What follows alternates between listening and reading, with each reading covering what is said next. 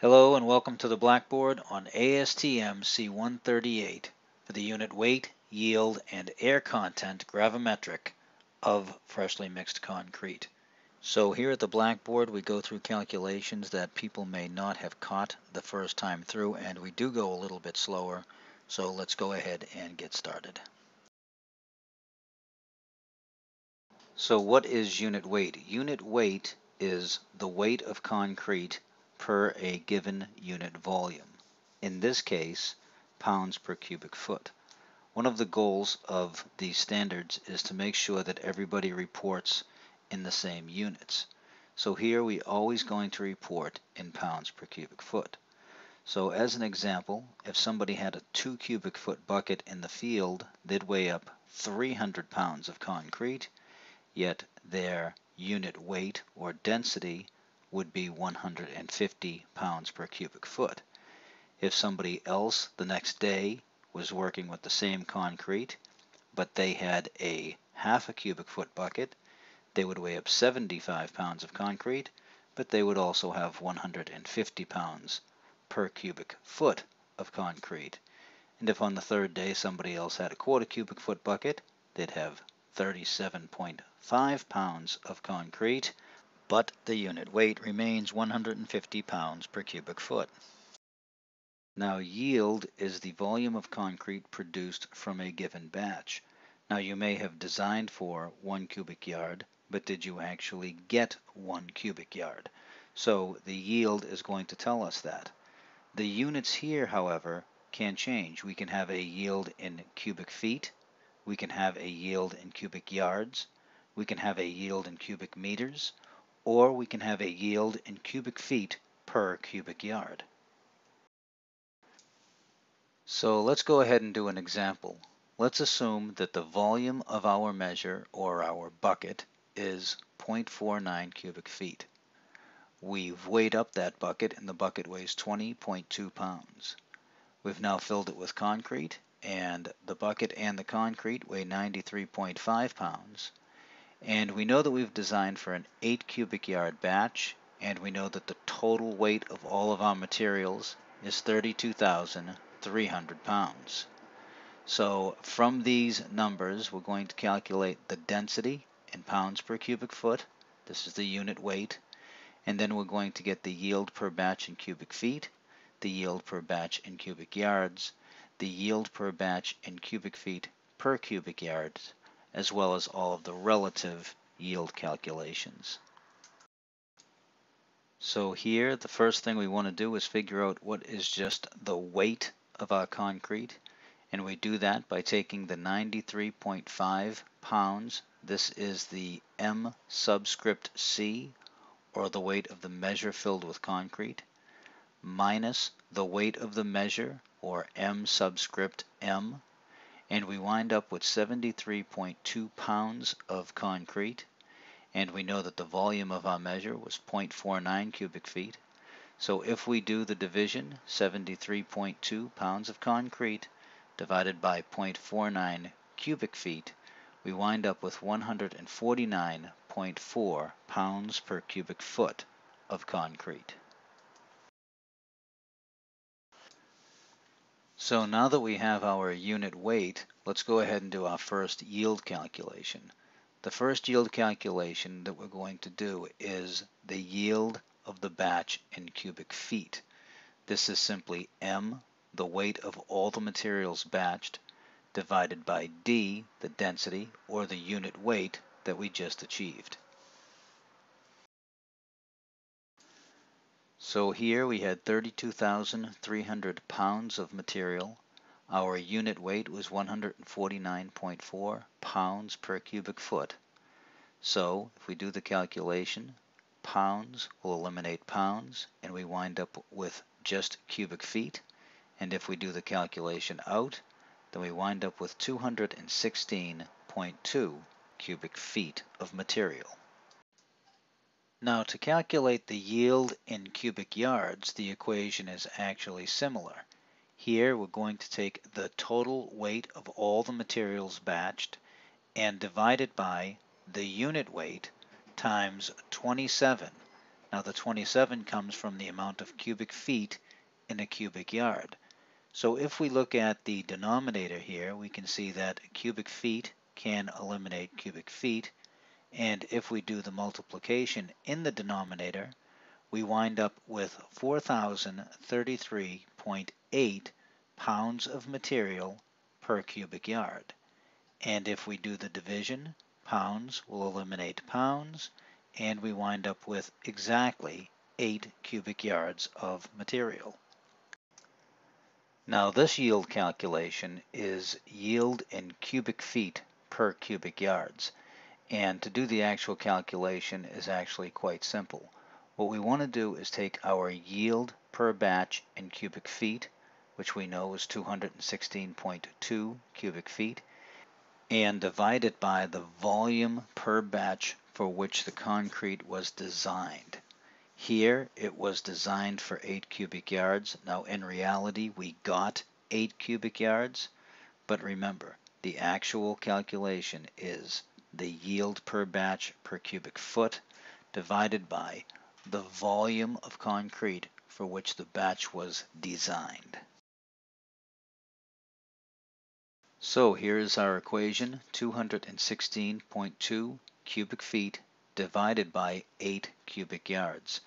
And if we do the division, we wind up with 27.0 cubic feet per cubic yard, which is exactly where we should be. Now lastly, we may be asked to do relative yields. Relative yields are actually quite simple. To do a relative yield, all we do is we take the yield per batch that we actually got and divide it by the yield per batch for which we designed. So we can do this in cubic feet, cubic yards, or cubic feet per cubic yard. So if we wanted to do this in cubic feet, we would simply take the 216.2 cubic feet that we actually got and divide it by the 216 cubic feet that we designed for. Now the 216 cubic feet that we designed for is simply coming from 27 times 8 cubic yards, and we wind up with a relative yield of 1.00. If we wanted to do this in cubic yards, we take the 8 cubic yards that we actually got, divided by the 8 cubic yards that we designed for, again a relative yield of 1.00, and the same is true for the relative yield of cubic feet per cubic yard. We should wind up at 1.00. Now, many certification programs do not allow you to use your book when you're doing these calculations, so write down all this information and try this one on your own, and then I will give you the results at the end of this. So if you want to pause the video, try to calculate the yield in cubic feet, yield per cubic yard, yield per cubic foot per cubic yard, and then all the relative yields. So the first thing you should have calculated was your unit weight or density, and I hope you wound up at 139.0 pounds per cubic foot. We get this by taking the 90.7, which is the weight of the concrete and the measure, subtracting from that the 19.8, which is the weight of just the measure. We wind up with 70.9 pounds of concrete. We want to take the 70.9 pounds of concrete and divide it by the volume of our bucket, which was 0.51 cubic feet.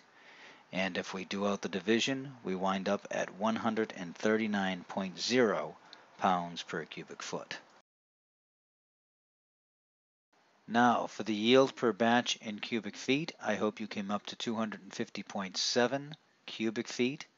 We get this by taking the weight of all the materials batched and dividing it by the unit weight. So here, pounds would eliminate pounds, leaving us with 250.7 cubic feet of material. Now, if you did not notice this in the calculation for yield per batch in cubic feet, you should certainly notice it here, and that is the fact that we have over-yielded.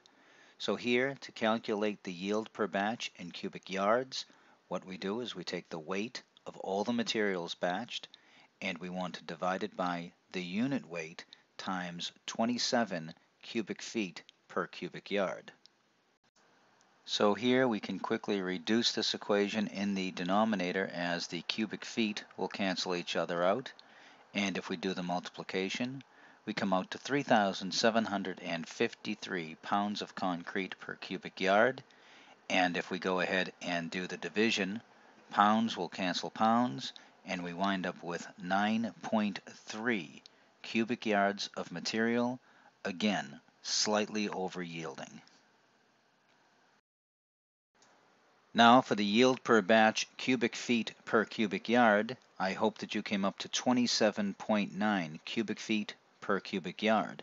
We get this from the cubic feet generated in our mix, 250.7, and we divide it by what the batch was designed for, which was 9.0 cubic yards, giving us 27.9 cubic feet per cubic yard. And finally, for our relative yields, again, all we do here is we take what we actually got and divide it by what we designed for. So here, our relative yields should have been 1.03, because for our cubic feet, we actually got 250.7 cubic feet. If we divide this by what we designed for, which was 243 cubic feet, we come out to 1.03 as our relative yield. Relative yield using cubic yards, same thing. We over-yielded 9.3 cubic yards divided by what we designed for, 9 cubic yards, relative yield 1.03. And finally, relative yield using cubic feet per cubic yard, we got 27.9 cubic feet per cubic yard. We designed for 27 cubic feet per cubic yard, a relative yield of 1.03. So a question that frequently comes up is, what is wrong with over-yielding? You wind up with more concrete, and isn't that a good thing? Well, let's take a look at that by calculating the actual cement content. Again, in this particular example, we designed for 9 cubic yards, but we over-yielded to 9.3 cubic yards. So the calculation here is C equals C subscript B divided by Y, where C is the actual cement content in kilograms per cubic meter or pounds per cubic yard. C subscript B is the mass of cement batched in kilograms or in pounds. And Y is, again, the yield. This is the volume of concrete which was produced in either cubic meters or cubic yards. So sticking with our example here, again, we designed for 9 cubic yards of concrete.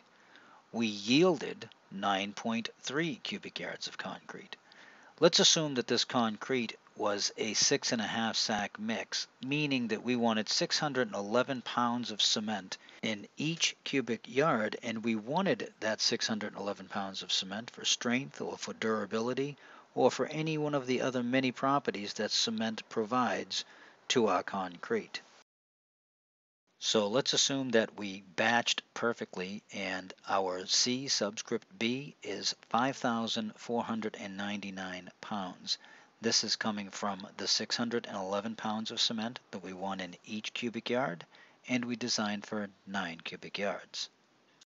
So if we return to our equation here, we have 5,499 pounds of cement was batched out, and we're going to divide this by the 9.3 cubic yards of material that we yielded, is going to give us 591 pounds of cement per cubic yard, 20 pounds per cubic yard less than what we actually designed for.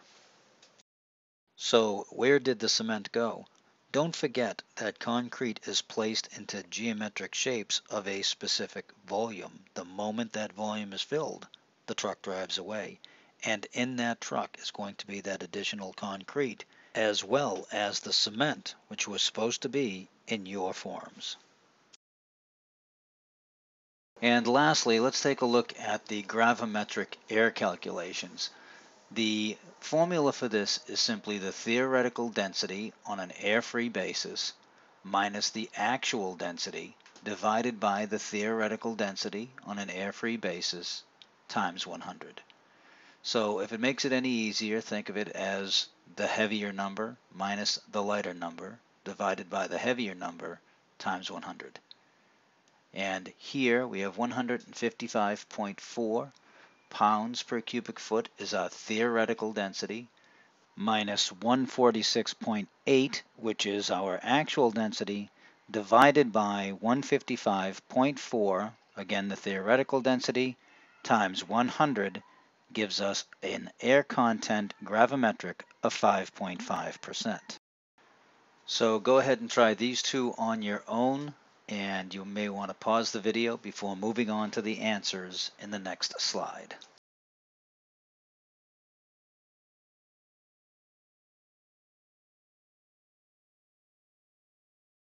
And I hope you got 2.5% on the first one and 6.9% on the second one. We're rounding the second one up to 6.9%. If you didn't get these numbers, please go back and try it again, because this is almost assuredly going to be a question on any certification exam.